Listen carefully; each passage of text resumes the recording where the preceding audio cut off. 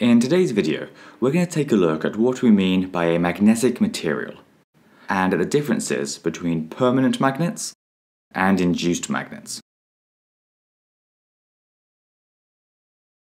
Now, one of the confusing things about magnetism is that not all magnetic materials are actually magnets.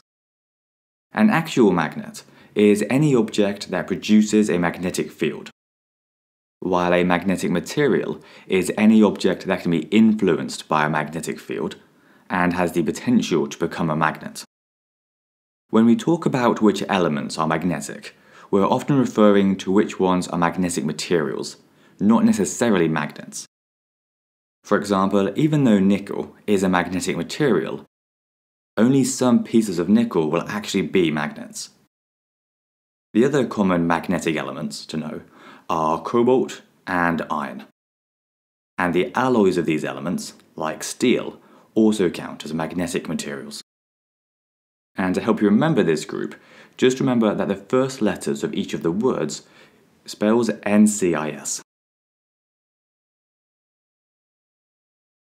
When we think about magnets, like a common bar magnet, what we're really thinking about are permanent magnets, which produce their own magnetic field all the time.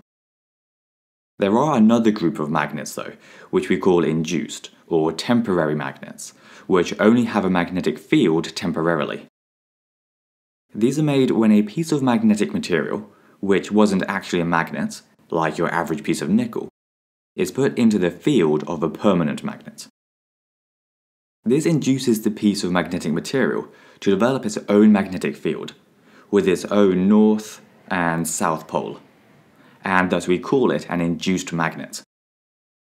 And the key point to remember with induced magnets is that the force between a permanent and induced magnet will always be attractive, which is why the left side of our piece of nickel became a north pole rather than a south pole.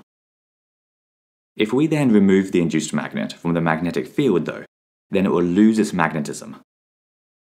Some magnetic materials, like nickel and iron, lose their magnetism really quickly, and we call these magnetically soft materials.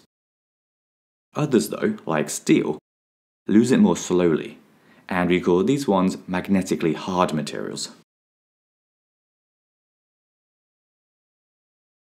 If you haven't heard yet, you can find all of our videos on our website, cognito.org.